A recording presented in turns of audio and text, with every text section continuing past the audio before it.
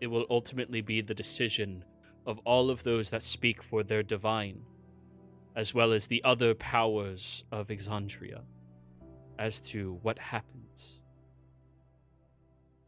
Though, of course, you have my blessing for the actions you have taken.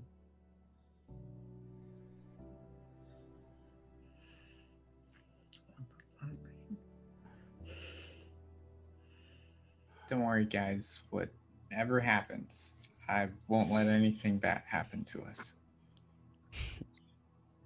Glad you're on my side, Jimmy. Our side. Well. And also, she moves over towards Prissa Dorzen, removes her mask, but on the side so nobody else other than you can see. And she plucks an eyelash, which forms into a feather and places it onto her chest before putting the mask back on.